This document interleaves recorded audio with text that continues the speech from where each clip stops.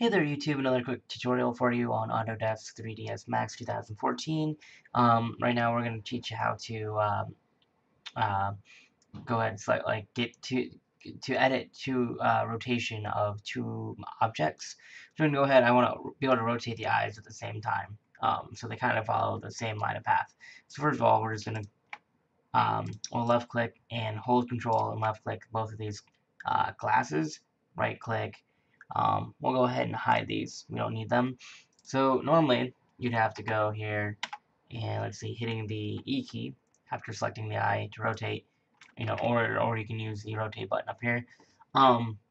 So you rotate it up, and it does give you this nice little marquee in yellow, not marquee, little dialogue up there in yellow right above the iris.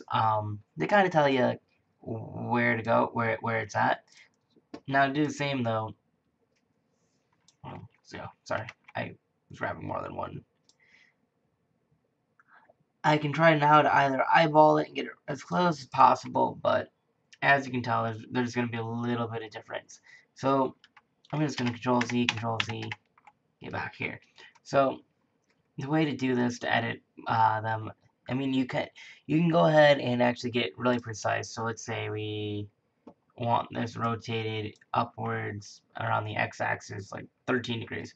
So you go ahead and left select the eyeball, go up here to your select and rotate tool. We're going to right click this, brings up this nice little dialog box. So let's go ahead and note this date. Oh.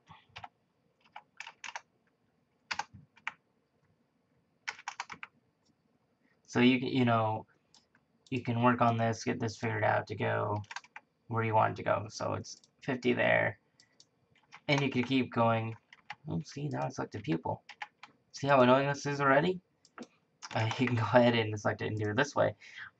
Or what I would rather do, to be able to do this to both, go ahead and left click, hold control, left click again, and come up here to your selection, your rotate tool, right click, and now you can go ahead and edit both of them at the same time. Very, very useful. Otherwise, you can still, you can rotate both of them as if they were one entity, and they will follow that in the same line of sight. You can move them as well, which is pretty nice. So if I want him looking over to the right, like that, I mean, obviously there would be some fine tuning. We might go in here now, maybe rotate back here, rotate the eye back in, so it doesn't look so awkward. Again, same thing. Let's go here, rotate around. We kind of come out like that. That didn't come out as well as I thought it would. Well, anyway, that's not the tutorial we're working on. So, you can come in through here, fine tune it how you want it to be. See, there you go. Really quickly, kind of looking over to his left, our right. That's all I have for you. Thanks for watching.